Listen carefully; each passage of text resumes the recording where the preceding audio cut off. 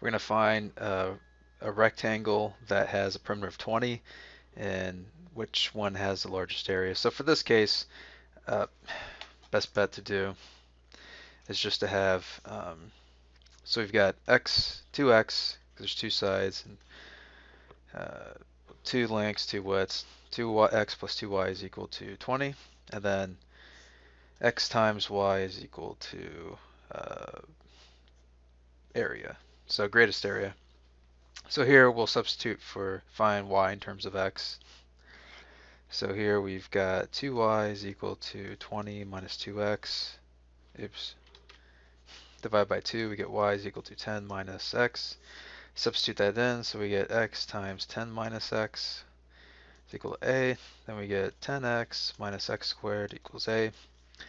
Using the find the vertex line.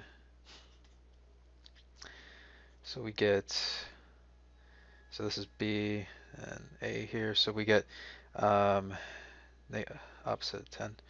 So we get negative 10 over negative 2 times 1, so negative 2, and then we get 5. So that's what terms of x. So if x is equal to 5, we've got a perimeter, and there's two of those lengths in there. So that's substituting that back into the original equation. We have 10 plus 2y is equal to 20. 2y equals 10, y equals 5. So the greatest area is going to have a side, so a length of 5 and a width of 5. And that's your solution.